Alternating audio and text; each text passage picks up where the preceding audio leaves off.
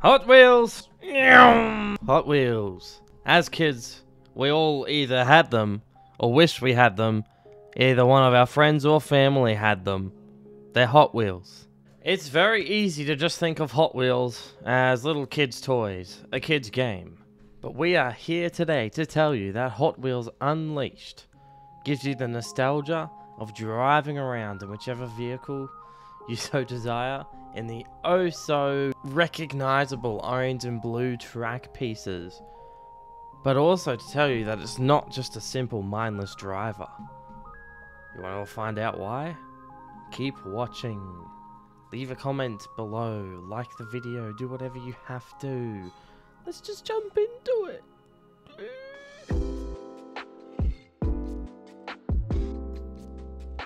Hot Wheels! Half the fun of Hot Wheels is collecting all of them. And there is a solid range of vehicles with over 60 to collect. And there's a few DLC cars that I'm assuming are going to come out in the future. Looks like there's a bit of a season pass going on. There are many types of cars from different packs of Hot Wheels with food trucks, race cars, work vehicles, the lot. You can collect all of them. You can drive them. Starting the game, it gives you 3 of them. The favorite one that I got at the start was a little toaster car. It has lots of boost. It's not very fast. And you'll find that all the different cars can compete in some way because, like I said, while it has low speed and no acceleration, it has really good braking and it's got a lot of boost. So as you can imagine from this, most of the cars seem to have advantages and disadvantages, which means it's up to the driver who uses the car to determine who might win a race. You just got to drive differently. Some might have high speed, but really bad drifting, and you got to work with what you got.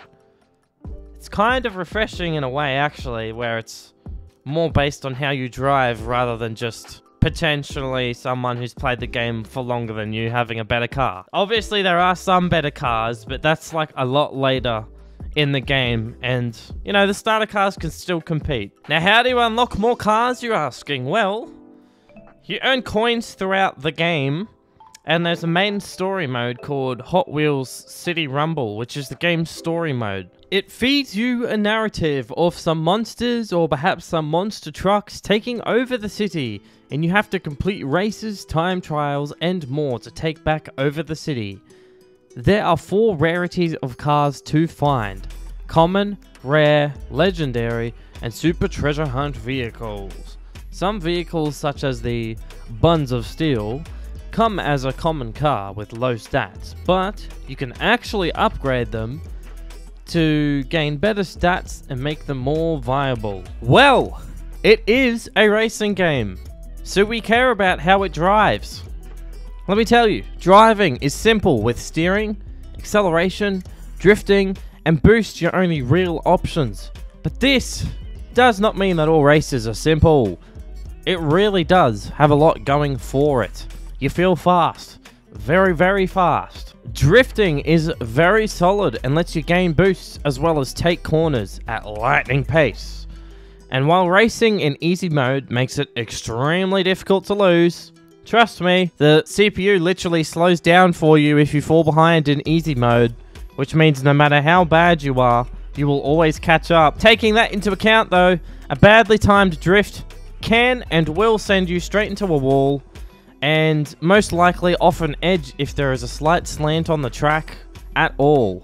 And going for any kind of airtime is really important that you get that right, because not landing on your wheels can send you careening in a multitude of different directions, including flipping over multiple times and landing on your wheels and driving off completely fine. It's an arcade racer. We could do things like that.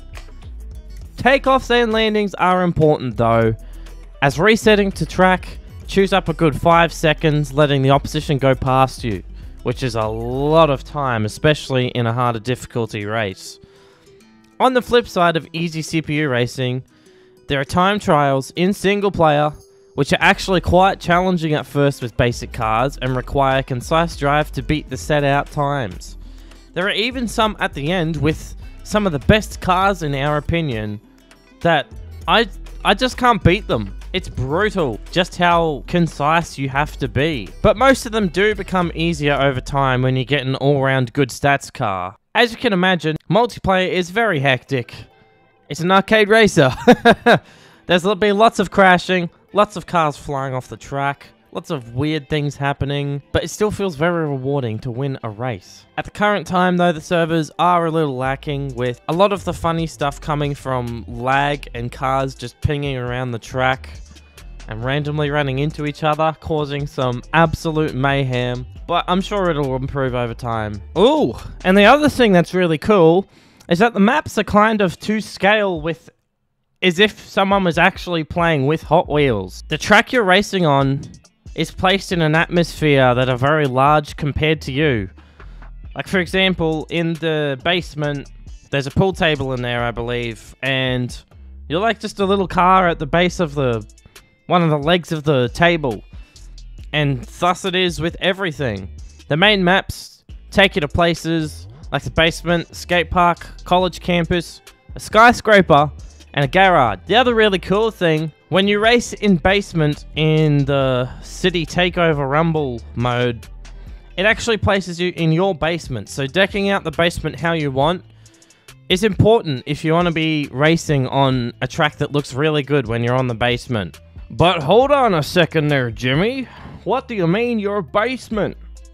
Well, you may have noticed earlier, on the menu there was an option for basement, and this is where you can unlock a lot of customizable things such as walls, floors, paintings, extra object, colors. Nah, all the colors are already there. But you can add all of these hot features and pieces to a basement that you own, and a track editor. There are 4 little sections of the basement that you can deck out. The living room, kitchen, cup space, and hobby, they're all yours. Change the colors, change the setup, make it your own. And like we said before, when you do that, whenever you load into a basement race in the story mode, it will be your basement, so wear it proud. Alright, track editor. Track editor is obviously a place where you can edit your tracks, and it's a bit... I mean, I'm sure it's great, but it does take a while to get used to, and it's a bit iffy. We couldn't really execute what we wanted to when we used it, and it was very frustrating, and after an hour and a half of trying, we actually just gave up. But that's beside the point. Track editor lets you manipulate the pieces of track into your own design. It starts by placing down a basic piece that the player can manipulate in many different ways, pitching it upwards, translating it left and right, up and down, twisting it sideways.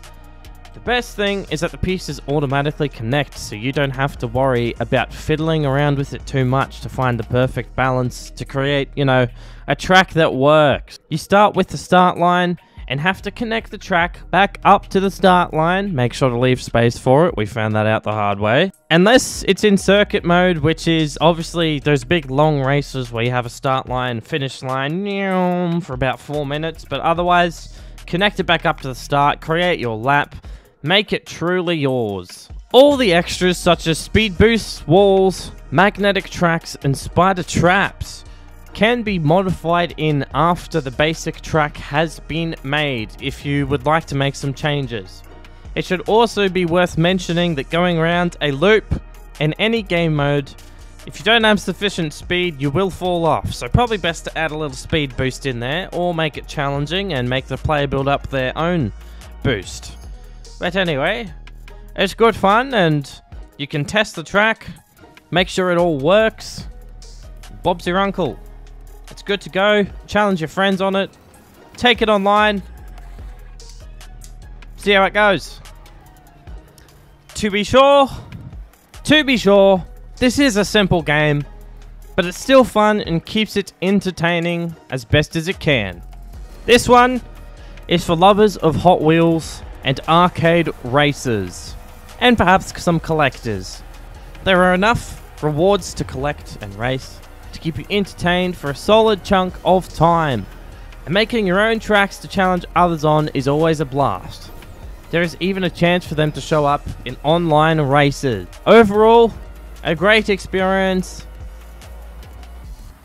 So, rather than just eyeballing a number, we've got our little review tool here. And it goes like this, alright? The visual design of the game is excellent. The sound design is very good.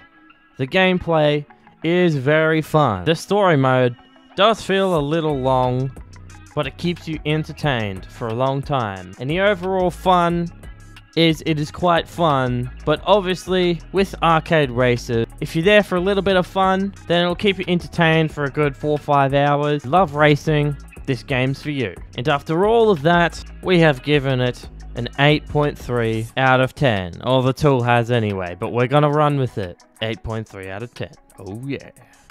So yeah, shirt change. That's all from me today. This has been Hot Wheels. I hope you enjoyed. If you want to read the review, I've got a link in the description down below, which is also the website that has the tool for giving the review a number, 8.3 out of 10. Go follow me on there, I guess. If you want to read all the other reviews, join the Discord. Vote for what games you want to see next. We deal in new games, but we can do old ones too. Just jump in the Discord, join the community. Give this video a like. If you liked it anyway. If you hated it, then I'm deeply sorry. I'll do better next time. But yes, I love all of you citizens. Just a pure, deep love from the heart. My shirt's gone red because of all the love. Arrivederci citizens. I will get you later.